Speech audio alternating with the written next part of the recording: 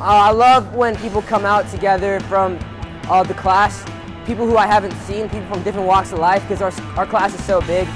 Just coming together and making a playhouse, one, in competition, and two, for a good cause. It's all going to trade at the end of the day. People are going to auction off these houses, they're going to buy them, and I think it's so amazing that we live in a community, in a school, that we are so blessed with an opportunity like this. And then competing against not only all the other classes, but the teachers too.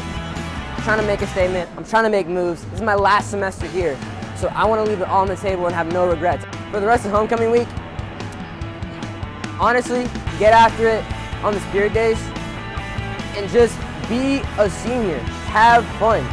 It's your last year, it's your last homecoming.